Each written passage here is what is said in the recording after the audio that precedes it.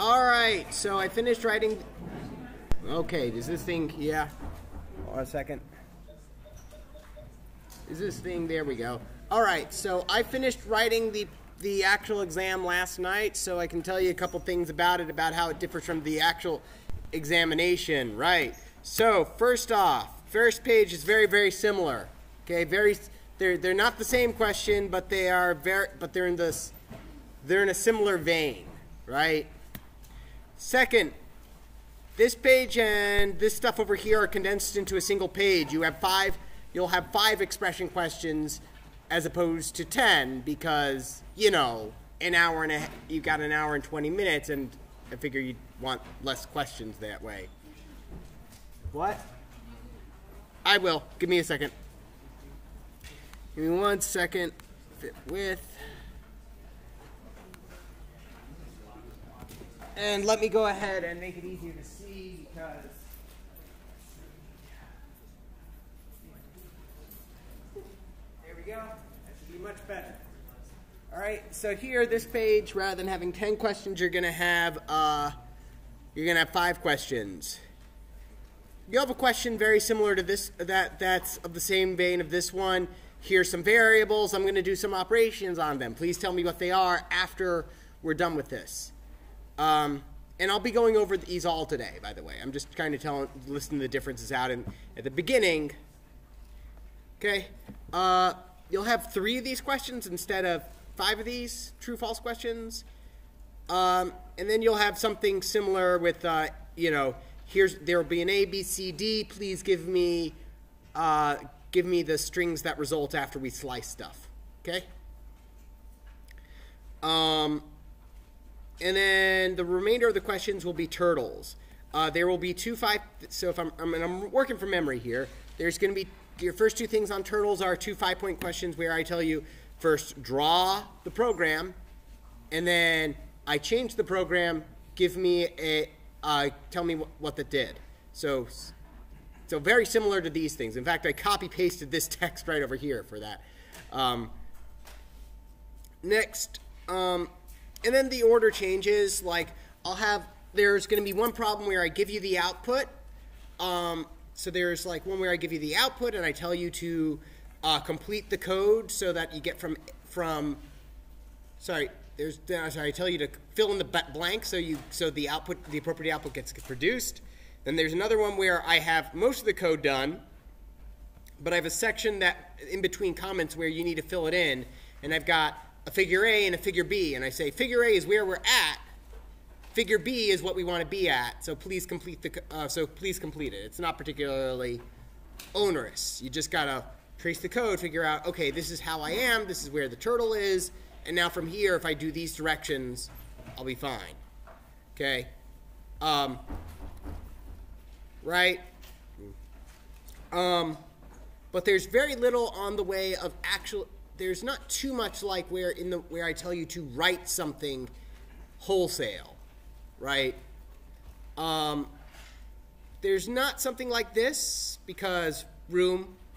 There is one problem, instead of 2 problems like this, there will be one problem like this where I'm passing stuff into a function. And then there is one like this, except for writing an entire function, I tell you to write a for loop that does something. When we do our next exam in a few weeks, after this one, we will be going, because I plan on doing 3 exams, we will be doing things that are more about function calls and for loops. But for turtles, turtles are very good about like kind of just helping us figure out where we're standing at. All right, so let me go forward and go through this practice exam because I'm sure you all want your answers. All right. So first, true or false? Computer science is the study of computers. False. Right? What is computer science? Study of algorithms, which I heard from somebody that is the not wrong answer, so to speak. If you ask 2 computer scientists, you'll get 3 answers as to what computer science is. But everybody's going to say, if you tell them computer science is the study of algorithms, they'll go, well, that's not wrong, you know. Alan Turing is often considered to be the first programmer. False. What was Alan Turing known for? Yes. Cracking German codes from World War II. I'll also accept creating the first one of the two formal mathematical models that dictate what a computer can and can't do. Which is known as a Turing machine. I'll also accept Turing is also known for creating the Turing test, which is a test given to, which is a hypothetical test for about AIs fooling humans. Yes.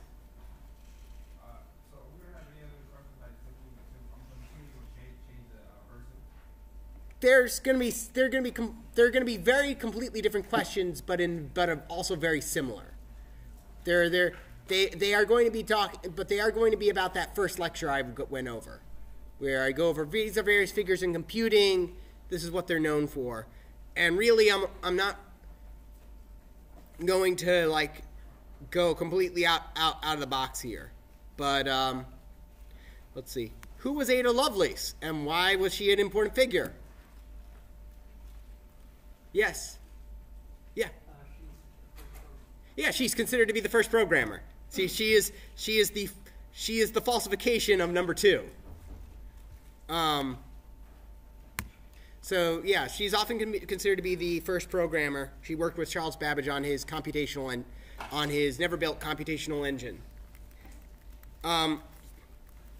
You know, and you remember you did a homework on a famous computer figure, so it might be good to review that.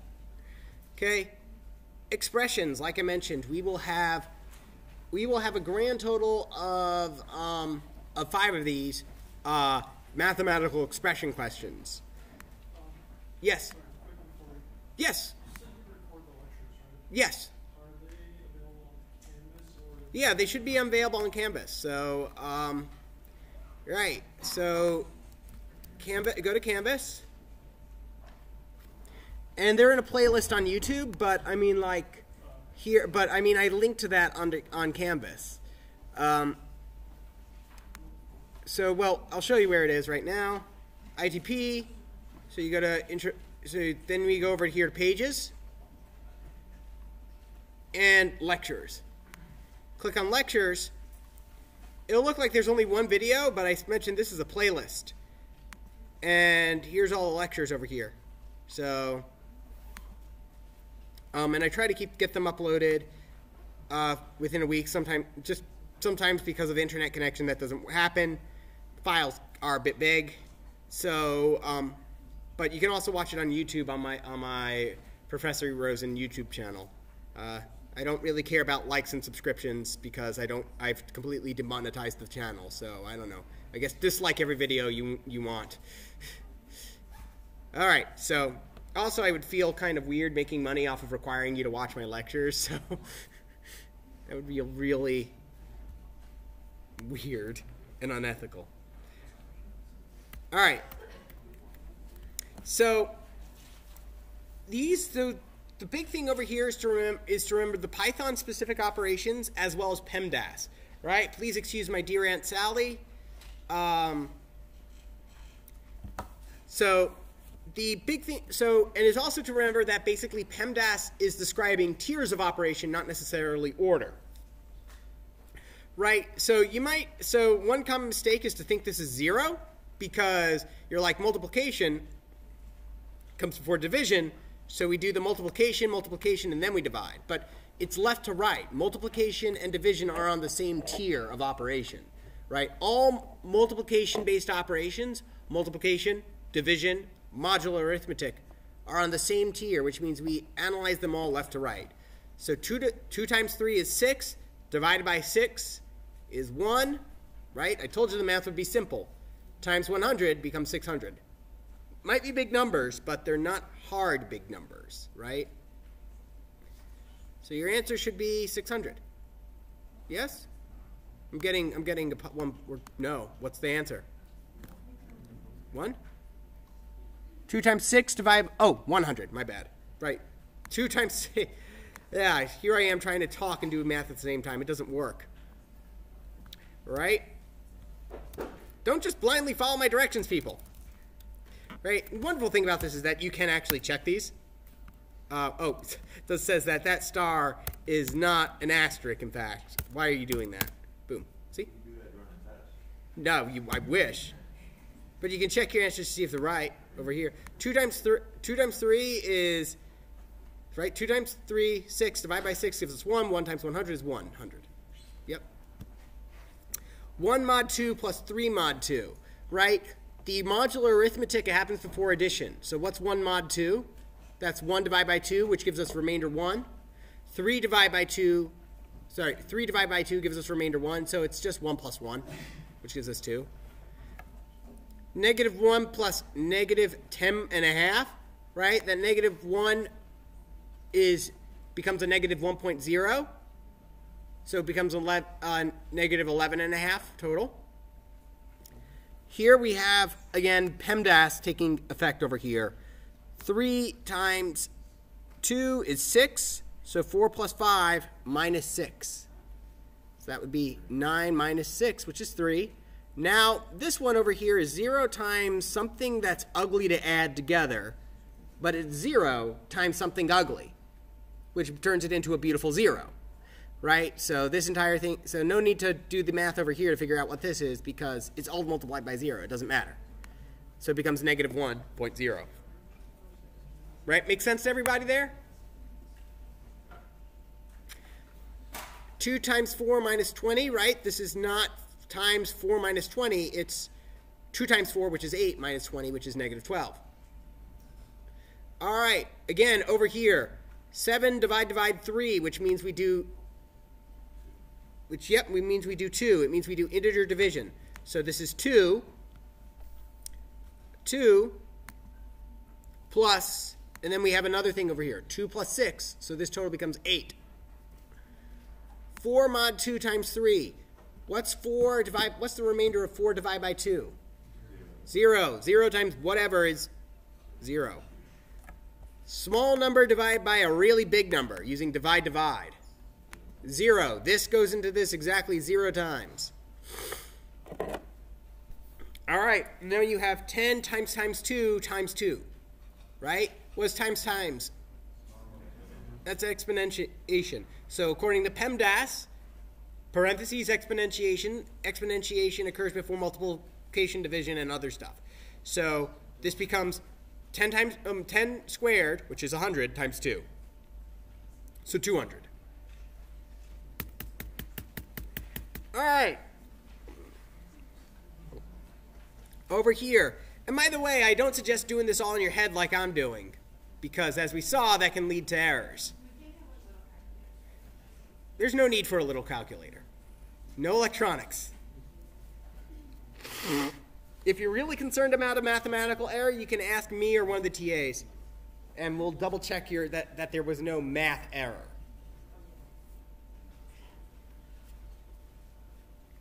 Okay? So, but I try to keep it pretty, I try to keep the math fairly simple. I've not yet ever seen a student who made an error due to arithmetic, but accidentally missing a 1 or something. When there's errors, it's generally because of a PEMDAS mistake or forgetting how a modulo worked or stuff like that. So values x, y, z after the following statements. We've got 7, 8, and negative 5. So then we change x, y, and z. Now remember, the changes basically do kind of flow through because these are assignment operators. 7 gets assigned to x, 8 gets assigned to y, negative 5 gets assigned to z. So x is equal to x plus 1. That stores 8 in x. Then y becomes x plus y plus z. X's value isn't 7, it's 8. Plus 8 minus 5. 8 plus 8 minus 5, so that's 16 minus 5, so that's 11. So we've got 8, 11, and then z gets incremented by 1, which is not negative 6, it's negative 4, right? It's negative 4 because we're adding 1 to it, right? Not subtracting 1 from it. Yes? How would we show if we want to take 1 from Minus equals, but you rarely do that. Okay. Now, Hopefully after, with number 6, you may have realized that I am a freaking troll when it comes to exams. So, because the answer for all these were true. Every single answer came down to true, which is just simply goes to say if you see multiple repeated answers on the exam or anything, don't instinctively think it's wrong. Actually, it used to be on the exam that I did, I used to do all the answers as true, but that freaked out all the students. Now, the reason I did them all as true was because it made it really easy to grade. And then some years I would just simply not all the operations, and then I'd get them all false, and that made it quite easy so to grade as well. Anyway, so this one is true or something that's not true. One side of an or statement, if that's true, the whole entire thing is true, so this entire thing becomes true. Not false. Not flips the false to true, right? What would not false be? Not false is false, right? Multiple nots, right? Multiple nots will cancel each other out. Think of it like this. Not. Or you can think of it in basically, 6-year-old speech. Oh, it's not bad. So it's bad. Not, right? If you've got an even number of knots, then you end up with what you started with. If you've got an odd number of oughts, you flip it. Generally, I'm not going to do something, while I may do multiple knots on the exam, they're generally not going to be attached to something like a more complicated statement like this, okay? So not false, it's true. All right, not 4 is less than 2 and 3 is less than 10. So 3 and less than 10 is true.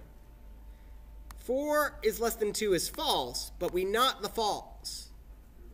So this becomes true and true, so it's all true. This one was interesting.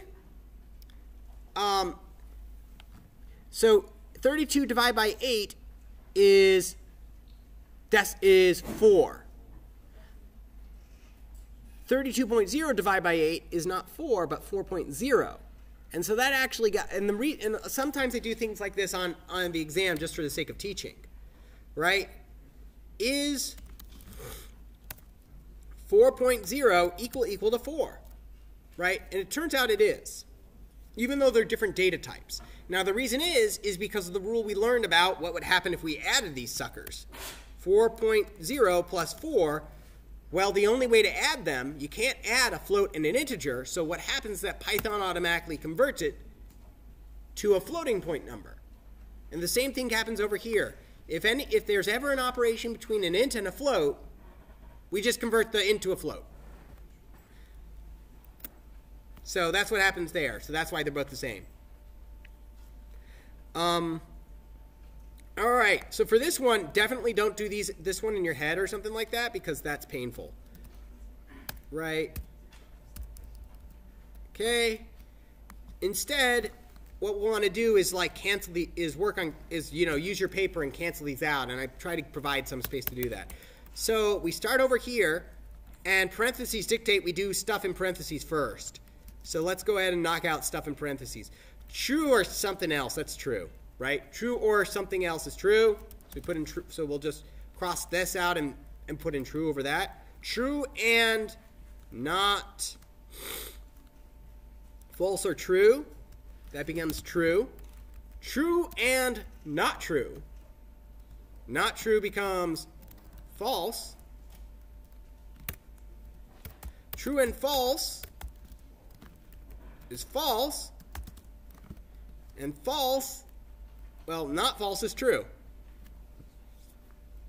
Yes? Why is true and false false instead of true? Because for an OR operation, one side, for an AND operation, both sides need to be true for the condition to be true. For an OR operation, only one side needs to be true.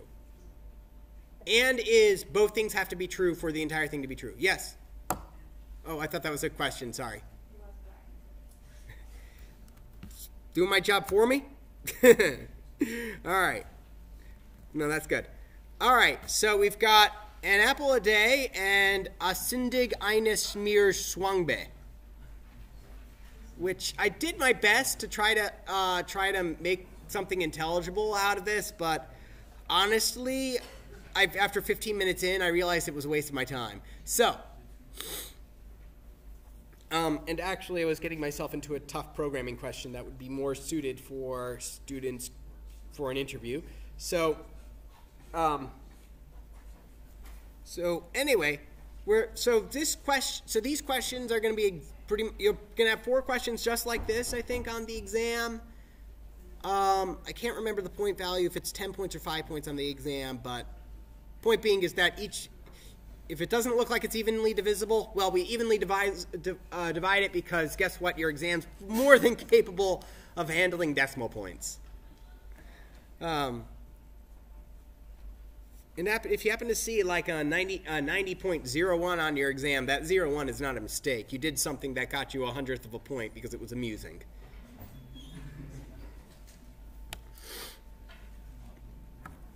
All right, so A3, right? 0, 1, 2, 3. That should give us A. So, and what I would suggest, by the way, if you are, what I would suggest, because, paper is your best friend, is I would totally do something like this. If you can. Right? Just to simply label which of these index. I use a monospaced font for a reason when you code, so that this kind of stuff can easily be lined up for you. And that's not going to become extra confusing. So here, right, 3 gives us A. The next question was slicing A from 3 to 8. Now remember, slicing means going up to, but not including index 8, so that gets us apple. Okay? Next was, so you had 2 easy ones and two nasty ones, essentially. Okay? So, nasty one, we take it one part at a time. Okay? And again, I'm just going to copy over this here okay? B, -2. So, what's -1? Right? What does a -1 mean when we use it on a string? Yes. It's the last character. So what does -2 mean? Second to last. So what's the second to last character of B? It's B. It's the letter B. So that means we've got B over here. Okay. A is A3. Well, we've already solved A3, right? That's an A. And now we've got this times 2. So what does the times operator do again when we're dealing with strings? Yeah, it just means we repeat that twice. We do repetition of that string, right? And remember, a slice of a string gets us a string, right? So here, the way we read this is from 1 to the end, going by -1. So since we're going backwards, the end is the beginning, right? Since we're going backwards. -1 means to go backwards, right? That's our step. So, right, beginning, end, step. This is where we want to begin. This is where we want to end. And -1 is the step. How we're going to get, what do we count by? -1 means we're counting down. So we go -1. The way to think of it is until we hit out of bounds, essentially. Okay, so start at index 1, which is n, and go up to, and go all the way to the end. So NA. So this becomes, so A, 1 through -1 is NA. Because we're going backwards, right? So what is, and so NA times 2 is NA. So we get banana as our answer. Right? In general, I do try to make it so that my answers are not gibberish. Okay? Expect amusing things, or expect amusing answers and video game references on the game on the exam. This should give you an idea of the two most recent games I played before writing the exam. So there you go. Okay, not here, just on the actual exam itself, because why not? All right, and then finally we have B1. Copy 2. Now, I'm never so on the actual exam, this is one of those cases where I like to make things on the practice exam a little bit harder or quite more annoying than on the exam, on the practice exam than on the real exam, right? Because then you're never going to get a string this long on the actual exam. Right? The actual exam, I think we're working with much, like one of the strings is 3 letters, I think one is 9 letters, and there's more strings, but they're short. Okay? So, that was, oh, right, I can do it from memory. B, 1, 2, right? That was this guy over here. So that means start from index 1, go all the way to the end by 2s. So index 1 is H, so then we skip every other letter. So S, we skip, so let's just simply delete the ones we don't want. Boom, boom, boom, boom, boom, boom, boom, boom, boom, boom, boom, boom, boom, boom.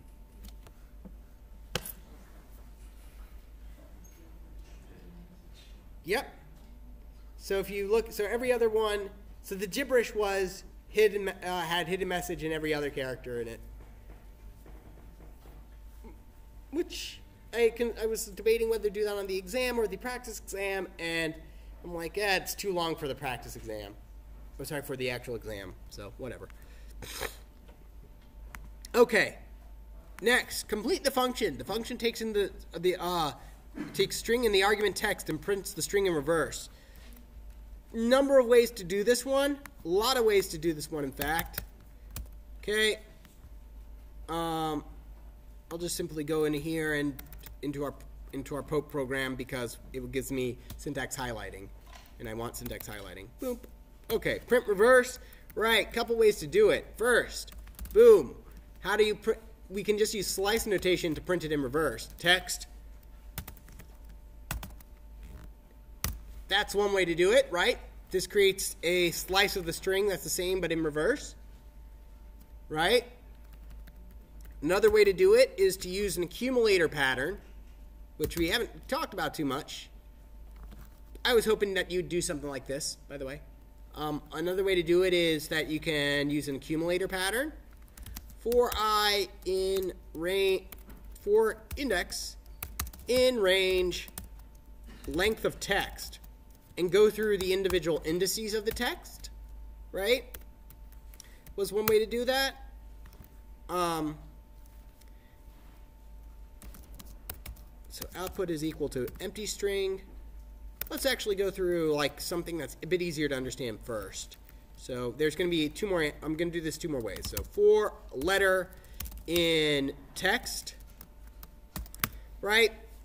And if you want the output to be exactly the same as your text as opposed to reversed, you say output is equal to output plus text. This is what we call the standard accumulator pattern, right? Where basically we, oh sorry, not text, but letter.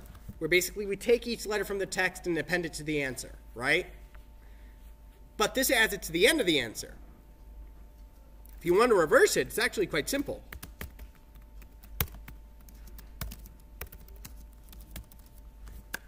Add it to the beginning of your output.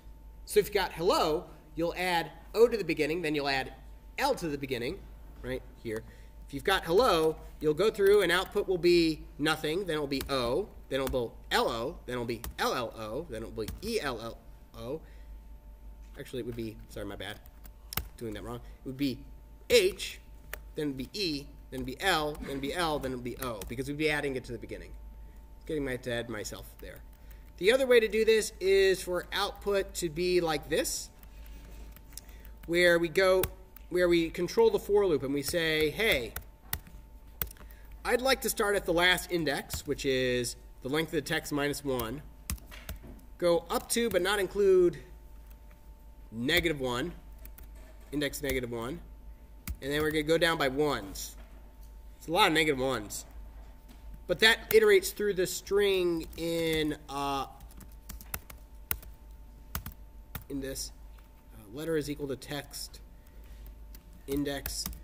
I realized after writing this that this was more than I had actually taught, or more than I was comfortable with you guys, than most of it I was. So, excellent learning thing, but it's not going to be on the exam.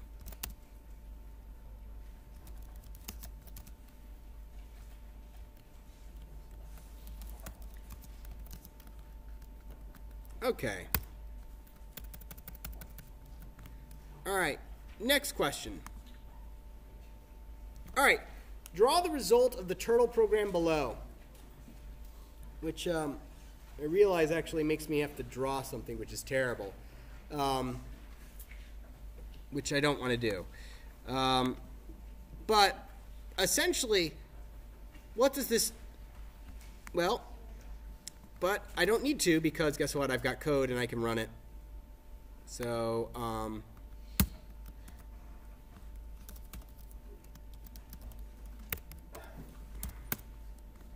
no, not .pyu. Pew. I want it as a .py file. There we go. So for this one, right, it was actually I was actually quite impressed with me coming up with this. Wish I had saved it for the exam because I think it's more difficult than what actually ended up being on the exam, because it's a really good one. Here, what we do is that we get a little zigzag pattern that's kind of being drawn crosshatched. So let's do bob.shape size is equal to, let's go ahead and increase the shape size to 3, and bob.pen size is 3 as well. And let's see how that changes things. And then, okay, because I'm doing it out of this, I have to do turtle.done over here. Only because I'm outside of this. You never need to include a turtle.done in your program unless you're working in a different IDE. Okay? So notice that it created a little sawtooth pattern over there, right? If I do, now I've got length over here. So what it's doing over here, if we look at it, is that, right, Bob is facing this way. Then we tell him to turn right 45 degrees. So that means go down. And tell him to go forward 10. And then to turn left 90 degrees. So he was doing, 45 this way. Right, the math I try not to be too bad. He's just doing a right turn. So in other words, 45 plus 45, he's now angled the other way.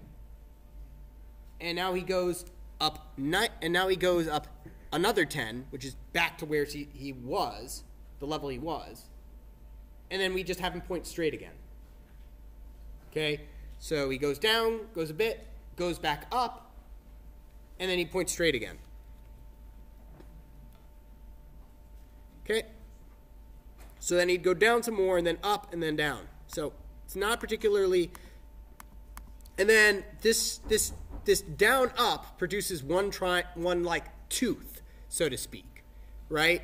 And so if I do 12 of these, then I'm going to get like 12 teeth, so to speak, right? 1, 2, 3, 4, 5. It's hard to count like this, but you've got 12 teeth. If only there was some way to make it bigger. Oh wait, that's what the next question was about. So here, suppose I add in a size argument over here, right? The change was this. So the next question was, what was the change and how did it change it? What power did it give me? And if I changed it, it was this. I added a third argument called size, and then rather than moving forward 10, I told you to move forward size. And so, right, what we had was that they were moving forward 10, which wasn't much at all. But if I now increase this to, say, 100, look what happens. Boop, boop, boop, boop. Now the teeth are bigger, right? So now the size of the zigzag he's doing is much, much bigger. So the answer for this is that now we can control the size of the zigzags or the size of the pattern. We could already control how long it was, how many teeth he would do. But now we can control basically how big the teeth are.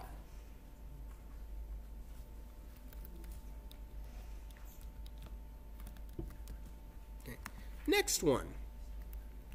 All right, draw the result of the program below. You can use a dot to represent a stamp. So I did this, so a bit of history on this one. Before I do this, let me show you what the corresponding problem on last year's exam. So actually, first off, this is the answer for this one, for this current question. This is that answer. Okay? The corresponding question on last year's exam was given this and some code, fill in the blanks in the code so it does this. And all that code was basically this code that we had here, but with a turn 45 degrees over here and changing this to a 6. You know, that's all that was. So, but let's go ahead and go through this rather than just telling you what the answer is, right? Here, we've got our turtle. We've got Bob.turtle is our turtle. And then we've got Bob.penup, right? And penup means that he's not going to be drawing anything with his pen. And notice that I said that we can draw a dot to represent a stamp. Let's just scan through our code. I don't see a pen down, so that means that we're just entirely dealing with stamps here, right? Only stamps. So that just means that all we have to worry is about doing belly flops. Now, the terminology I use on the exam when you say drawing is that your drawings don't have to be precise. You don't have to make sure that if you're drawing something that it has to be exactly at a 90-degree angle, and I'm going to dock you if you don't use a protractor or something. It doesn't have to be precise. It just has to be accurate, right?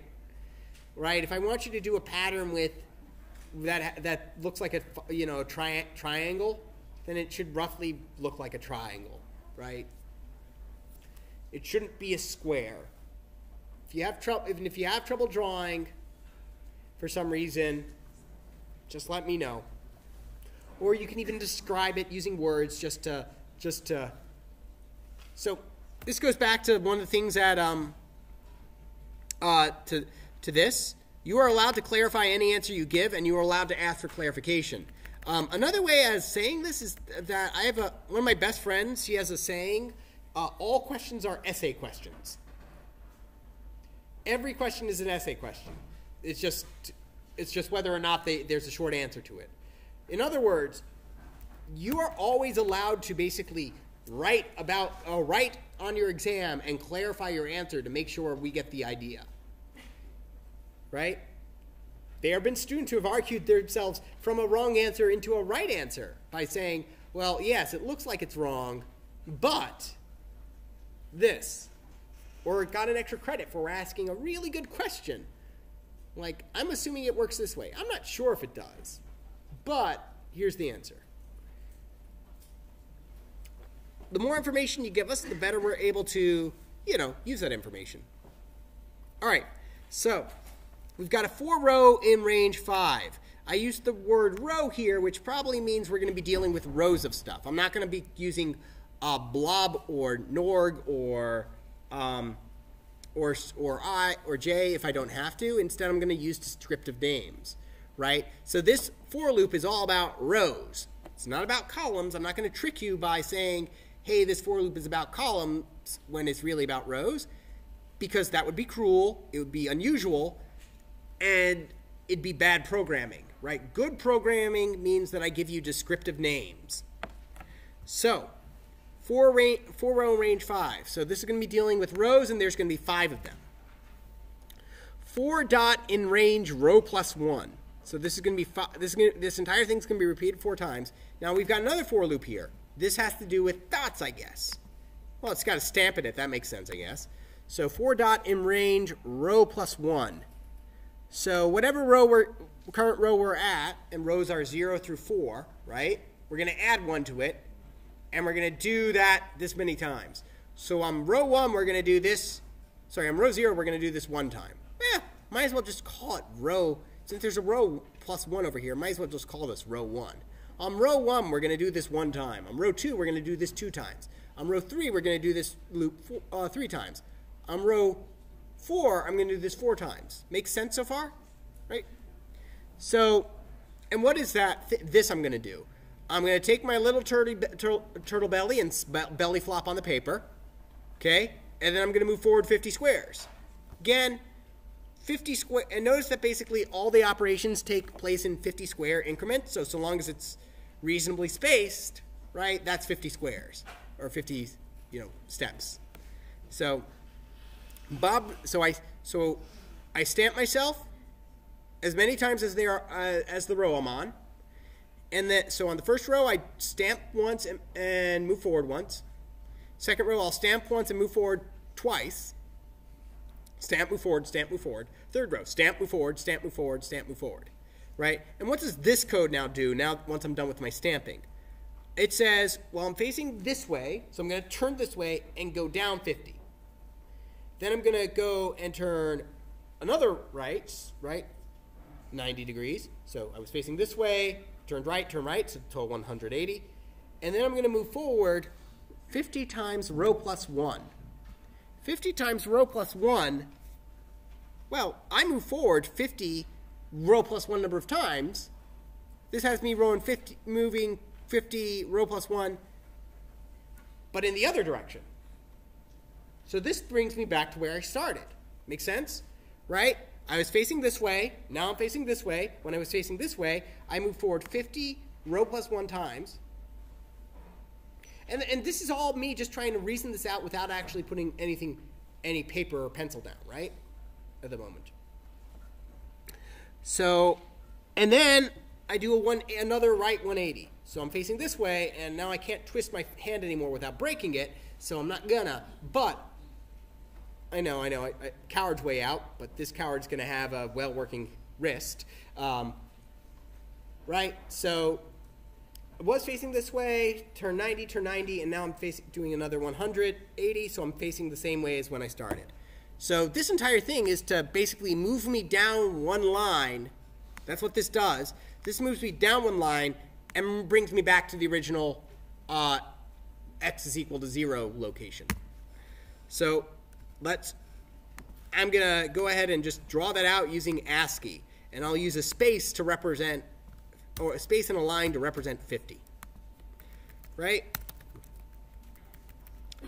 Yeah, it just has sometimes it just has trouble doing that, but here we go. Boom, boom. Okay, so what does this do? This says, right, the turtle is going, let's see, I'm just trying to think. So turtle is currently facing that way, right? We're on row 1, so row plus 1. Well, we're on row 0, so row plus 1 is 1. We put down 1 stamp and move forward 50 squares, so our turtle's here now. Now it says for our turtle to turn right 90 degrees. Right, so he's facing down. Right? It's actually convenient, if you notice on your keyboard, that you have less than, greater than, but also a V and a caret. Yes? So why wouldn't the turtle go stamp, move forward, then go stamp, move forward? Because currently we're on row 0, and it's 0 plus 1, which means this loop only runs 1 time. Right? So this runs 1 time because it's our first time through it.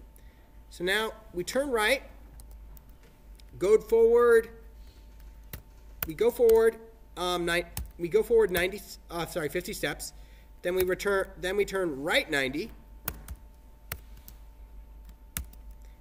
and then we go forward 50 steps, which is row plus 1. Row is currently 0, row plus 1 is 1, so we go forward 50 steps. And we're here now. and then we turn right 180, which means turn 90 degrees up this way, and then 90 degrees this way, and we're ready to start again. Okay? I'm doing the best I can without actually using paper. Okay? Rho plus 1 is equal to, so now rho is 2, now rho is 1, so now rho plus 1 is 2. So we're on the second line, right? We're on line 2. Okay, so what I'm going to do is now I'm going to go stamp, move forward 50, stamp, move forward 50. Right? That's what this does. Then I turn right 90 degrees. I go forward, I go down a line, forward 50. Then I turn right 90 degrees, and I go forward 50, forward 50. So I'll end up over back where I started. Okay? And now I turn right 180 degrees. Now we're on our third iteration through. So we did 0, 1. Now rho is equal to 2, which means rho plus 1 is 3. We're on our third row. So we move forward, stamp, move forward, stamp, move forward, and then stamp, move forward. Stamp, move forward, and now we turn to the right 90, and we do this whole thing again where we turn down, go down to the next line, turn around, and go back to where we started. And so our output on the fourth line looks like this, and on the fifth line it looks like this. For complicated things like this, I've definitely take the here is the code, here's the output, please fill in the blanks accordingly. Okay?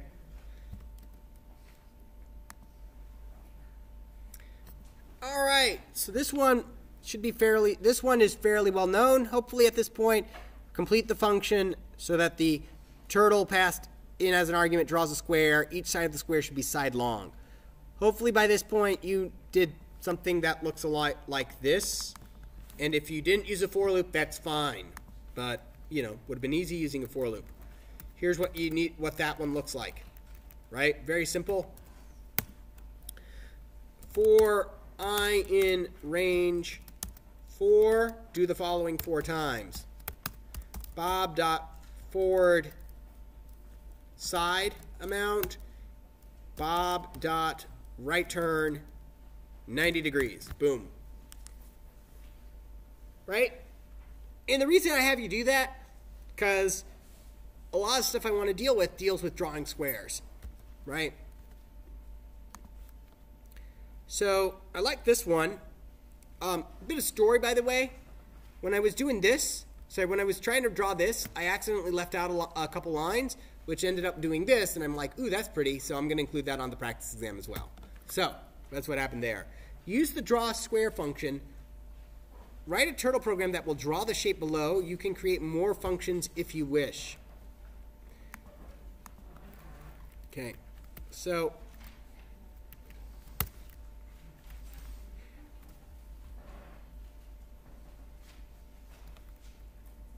all right, so let me go ahead and go back over here. Turtle dot done. Okay. Nice. Okay. So that is squares. Now, Bob takes in an argument there. You can create more functions if you wish. You didn't have to use functions if you didn't want to. Yes? On the test, if we forgot to write import turtle, it would be... Whatever. You can assume that turtles is always imported. Okay? It's fine. It's because that's, in the grand scheme of things, that is not important. If your program fails to run because you forgot to import turtle, it's a super simple. It's a super obvious error. Basically, you run it, it goes, you forgot to import turtle. Everybody makes that mistake. I'm not going to penalize for that. if a professor penalizes for that, they're going to take off about 1 point and it will just simply be because, and it'll be more explicit about things you need to import. But whatever. Generally on exams I've seen, a lot of times professors will just simply include the import function so that you're very specific about what library you're supposed to be using here. So now I told you specifically, I didn't hide the turtle here because I wanted you to see where the turtle ended up. And furthermore, I specified that the turtle drew 4 squares. So in other words, we call the draw square function 4 times because I don't want you to think, wait a second, is this a tiny, how many, is it 4 squares or is it like this is square and this is square and this is, no. None of that Facebook, how many squares do you see in this image kind of thing. There are 4 squares. There are 4 lights. Okay, so not that many Star Trek fans. Okay, got it. All right, so by the way, since there's 4 squares, I kind of can already kind of assume that my for loop is going to look something like this. 4 square in range. We're going to do this 4 times. And then we're going to call draw square using Bob, right, to draw 4 squares. And we need some size, whatever. I'll say it's 100 or say it's 50. It doesn't really matter. Well, actually, it does matter, but it matters. It's fairly easy to matter. In fact, I'm just going to use a variable over here, size. So the size of the square is going to be equal to 100 size. And then I'm just going to call squares Bob. Right? And that just makes him dance around 4 times because, of course, it's not really going to do anything here. And the fact that it's a turtle and I've got an arrow, that doesn't really matter. You don't have to remember to change its shape or anything. It's just for artistic purposes, right? What I care about is your problem-solving process, okay? So if we're drawing 4 squares, we've got 1 here, 1 here, 1 here, and 1 here. That means that, and the way at least the way that I've currently programmed the square, which is different than the way you may have programmed how to draw your square, but the way I programmed to draw my square is I go across, down, around, and up, right? So I start back where I started at, and I end up facing the same direction that I started going, right? So when I draw a square, I end up exactly where I started. So in other words, I start drawing a square from the upper left corner, which means so let's identify where I have to draw that square function. I have to draw a square here. I draw a square here because that's the top left corner. Hard to make out over here, but believe it or not, this is a top left corner. Just happens to be the bottom right corner over here, right? So corner, corner, corner, and then another corner, right? Let's see, 1, 2, 3. Although, you ended up over here. I'm not really sure how you ended up over there. Let's see, how did I draw my function? 1, 2, 3, and then, right, now I understand how I did that, how that guy ended up over there, right? Because it's a for loop, so whatever I do to adjust is going to be there. So I'll start by drawing my first square. And then what I have to do is I have to get into the space to draw the next square. Right? So I drew my square here, so my next thing I want to do is simply go over here to draw my next square. So where is here? Well, it's right at the middle of the square, right? Well, how do I get to the middle of a square? Yes? Yeah, the side divide by 2, right? I gotta go across half the distance I went and down half the distance I went. Make sense? That's why I said it really doesn't matter what your size is, because whatever it is, what really matters is your size and then half the size. So Bob dot, and I don't have to bother, let's see, and I suppose what I did here is that I do need to, if I don't want to, well, I'll forget to do pen up first because you'll want to bring your pen up, but let's see what happens when I don't do it. So Bob dot right 90. So he's going to go down. So this will move him down. Bob dot right 90. Bob dot forward size divide by 2. Here it doesn't really matter if you're using that's FD for forward, right? It doesn't matter what if you're doing integer division or other division here. I like to do integer division just out of practice because I want an integer. Okay, so we've gone down and now we have to go face the original way. Bob dot left 90, also appropriate to do Bob dot right 270 if you want him to spin around more. Right? That's purely an aesthetic choice there. Size divide by 2. Okay. So now basically we're saying, Bob, hey, draw a square where you are, and then what I want you to do is I want you to turn down and go halfway down the circle and then go halfway across the circle. Make sense? So this goes halfway down the circle, this way goes halfway across the circle. Let's square. So there. Now I've got an extra line over here, and that was because when I'm moving Bob, what I really should do is Bob dot pen up, right? When I'm moving him to the next position, and then Bob dot pen down when I'm ready for him to draw again, right? So here, right now, move to your next position and then start drawing. And why does he end up over here? Because he's over here because he's ready to draw another square, not a circle. I swear I passed geometry. It was a challenge. All right, this over here, actually, so like I mentioned, I got this, I think what happened is I left out this bit over here in my code. So, oh, that's interesting. I wish I had done that. Right? For this one, I'm not really sure I remember what I did for that one, but I left out some code. But what I did, oh, right, over here what we did, boom, boom, boom, boom, right? And then, what did we do over here? I had him go down, down and across. Oh, I remember what I did here.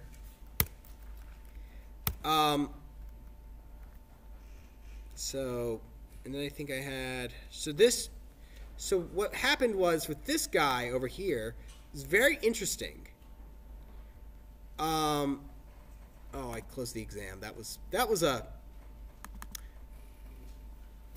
so go over here, and then what I did is I went down, across, and then I didn't rotate the turtle correctly, right? Over here, I wrote it in such a way that it's okay for the turtle to go.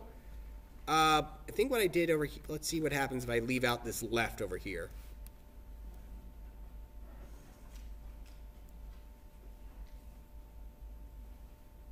Right?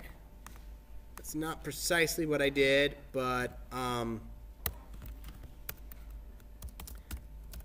think over here was what I needed. Right? I drew a square, and what it ends up being is that I rotated. Yeah, there we go.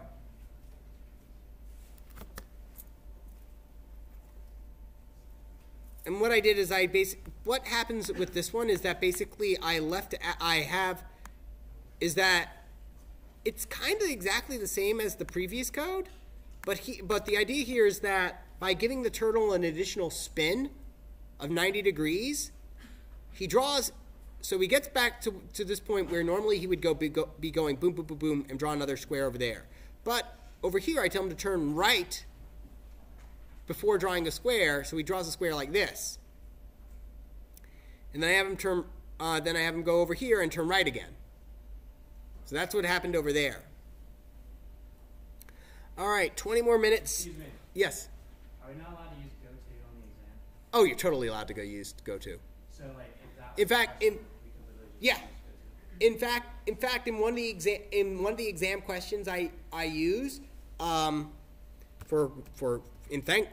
because I told you, because you asked, one of the lines in the exam is literally going to that I use in part of the fill in the blank code, not part that you have to fill in. I think is like go to, and then I say zero. I like say bob.goto. I think it's like 0, and then I tell you to do row, and then it's like minus row plus 1. Well, minus row plus 1 times 50.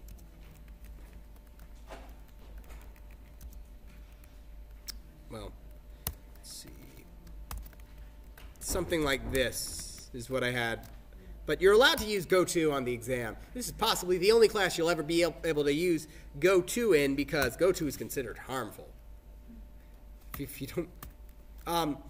there used to be a command in programming language. I'll get to you in a second. There used to be a command in programming languages called goto, which took the place, which you could use instead of while loops and for loops. And what it did was simply say, yeah, so what I want you to do is go to this line in my code and start executing from there. Now this led to a lot of questions of like, wait, what happens to all the variables if I'm going inside a function or something? And so it got very confusing. So it's now banned in most, in fact, in some languages you aren't even allowed to name variables goto because of its hatred. Yes?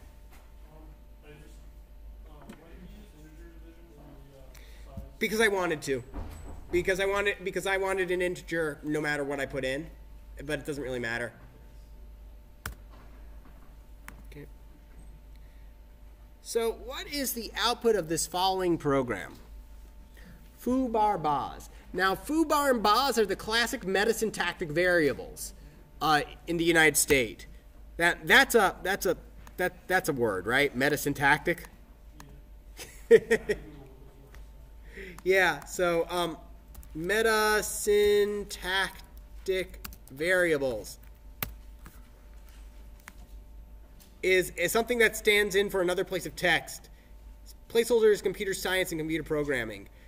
Foo and bar are good examples, pretty much used in there. They come from the military terminology of foobar, which means, well, it's a bit harsher, but it means something a bit harsher than fouled up beyond all recognition or fouled up beyond all repair or something, you know.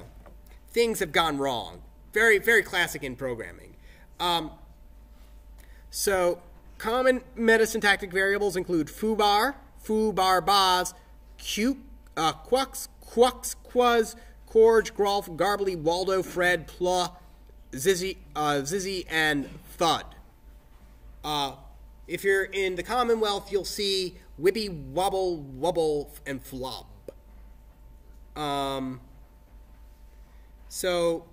Python's different because they like the comedy. It's from the Spam comedy sketch, which is, it's kind of amazing.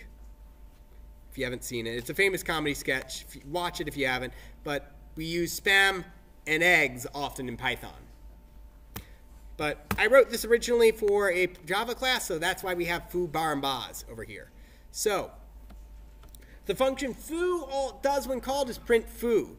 The function bar calls foo, prints bar, then then prints baz. Baz prints baz and calls foo. Okay, so first we call foo. So we're asking what the output is. So the first step, we call foo. So our output for that is foo. The next is bar. So first thing bar does is call foo, which prints out foo. So our answer so far is foo foo. Okay, then we print bar. So our answer is foo foo bar. Okay, and then we call baz. So we got foo foo bar baz, which calls foo. So it's foo foo bar baz foo. And now I'm going to stop before it gets, actually it's not too much more. Foo foo bar baz foo. No. And then finally we call, so we're done with bar, so now we call baz. So we get foo, so now, and that will print out baz, which will be followed by foo. So it's foo foo bar baz foo baz foo should be your answer.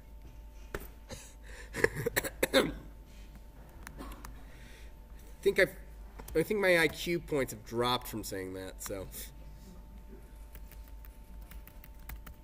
Go.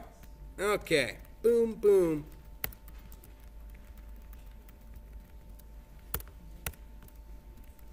Right? Let's go ahead and see the official. The wonderful thing about Python is that you can like ask the Python for an official answer. Foo foo barbaz foo baz foo. So yeah, I'm actually impressed. I've never done that out without writing it down before. But you have function calling. But it's fairly simple. You can have a function calling another function. Now the next question we had was, what if we changed baz in such a way that we were. What if we added a line to baz, and that line was bar? What happens to the code? And the answer to this is that, well, bar calls baz and baz calls bar, which calls baz, which calls bar, which calls baz, which calls bar. So, and you get a error because we've created an infinite loop. It tells me the specific error is maximum recursion depth exceeded. In other programming languages, it'd be what's called a stack overflow error because we overflowed the function call stack. So, in other words, this causes an error or an infinite loop. That's the answer I'm looking for. Because the fact that it stops is only, the reason it only stops is because I've only got a limited physical amount of memory. If I had literally unlimited memory, it would literally never stop. Yes? Can you explain why that's an infinite loop? Sorry? Why that? Explain why that's an infinite loop? So it's an infinite loop because there's no point at which it stops. What you have is you've got bar, and bar will call baz. Baz on itself does its own thing, and then it calls bar. And so bar restarts from the start. It's a new call to bar. Right? So we start from the beginning again, which calls baz, which calls bar, which calls baz, which calls bar. Right? Does that make sense? They're basically just saying, it's your turn, your turn, your turn, and the answer is just and basically, when you're done with a function, you have to go back to where you called it from. And so those directions, that stack of directions of how to get back from our function calls gets completely filled up, and that's why it crashes. If we had no physical memory limitations, we wouldn't get any errors. So let's see, 10 minutes left, perfect amount of time to do this. All right, possibly the most painful question in the exam is this one, the Confundus question. And I do mean painful because this is one of those things that's meant to teach you something, and the lesson it's meant to teach you is that you don't really understand it as well as you thought you did. I'm here to dispel a lot of illusions. A lot of them.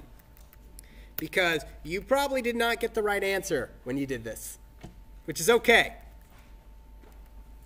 So X, Y, and Z are... So because this is meant to teach you a couple of lessons here, these pair of questions. The first is that these variables are different than these variables. This X, Y, Z are different than these X, Y, Z's over here. When we take numbers and pump them into a function, we copy the values over. Okay? Different numbers. Different copies of numbers. Right? For instance, if you've got somebody with a different age as you, right? That's your age versus their age. Those are two different numbers, even if they happen to be the same number. So, the next thing is that when we pass arguments into functions, they're positional. That's how we get the values. So here, we've got X, Y, Z. X is 6, Y is 8. So X is 6, Y is 8, and Z is 4, which means that this first value is 4 over here, the second value is 6, and the third value is 8. Right? Because I said I put X, Y, Z over here, but I put Z, X, Y over here. Right? The next thing, remember, is that they're positional. So when I pass them into Confundus, and if you don't believe me,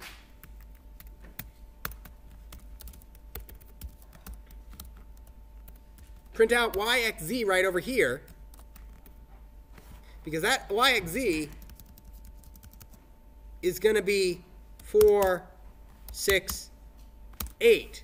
Why is it that way? Even though, wait, but z is over here and z is over here, so why doesn't it get 4? Because the names don't matter. The names don't, these are different x, y, z's. Okay, right? This may be confusing you. Why does this e go over here? Why is this 4 over here, but z over here is 8?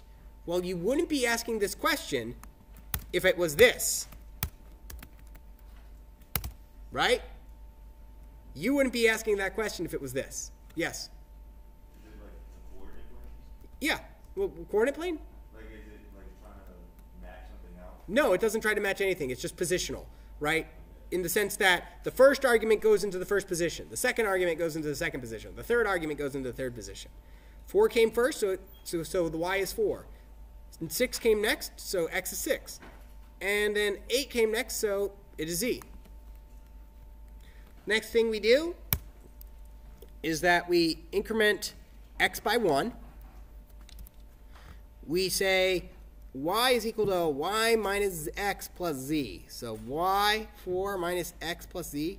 What is x plus z? So x plus z is 15, so we're looking at 4 minus 15. Is it 4 minus? No, that's not the way you do it. It's order operations, left to right. Y minus x, that's negative 3. Plus 8, 5. So, sorry, 7. So now y becomes 5. So now we print out zyx, cxy. 8, 7, 5. Painful, yes? All right. But remember, really it's not that hard. Just remember the name. Over here is really where the confusion happens when we pass stuff in. First off, you just got to make sure they match the names over here because those are in the names are in the same scope. But over here, the functions are different. So when we pass it into the function, that's different. I further hammer this home with the next question, which I'm very proud of.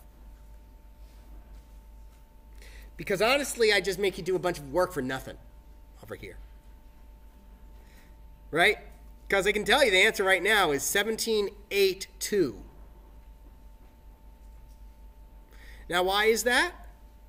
Well, it's got 17, we've got 8, we've got 2. I didn't switch up the coordinates this time around. Or I didn't switch up the which variable goes which. X is first, then Y, then Z.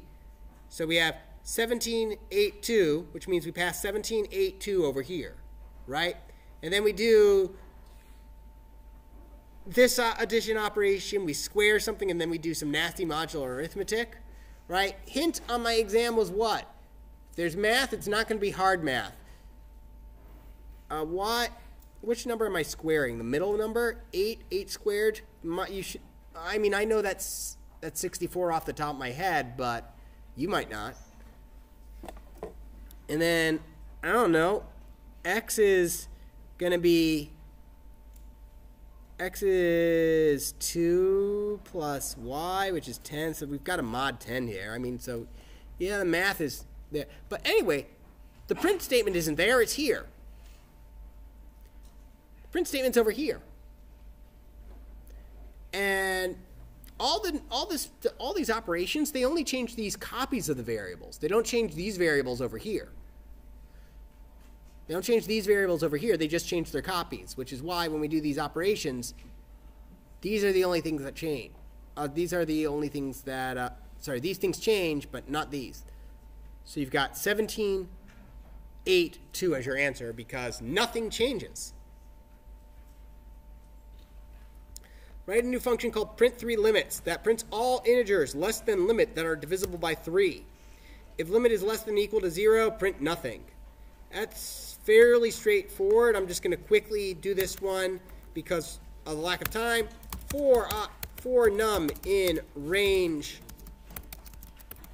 limit, go up to but not in, so it was all the numbers below all the positive integers, so everything above 0. So I guess we should go from 1 to limit, technically. So from 1 up to, but not including limit, less than limit, that are divisible by 3. So there we go. If num mod 3 equals 0, print num. That's all you need. If num is less than 0, you don't print anything, and that's just taken care of by the, sorry, if num is 0 or less, you don't print anything, and that's just taken care of by the loop. There you go.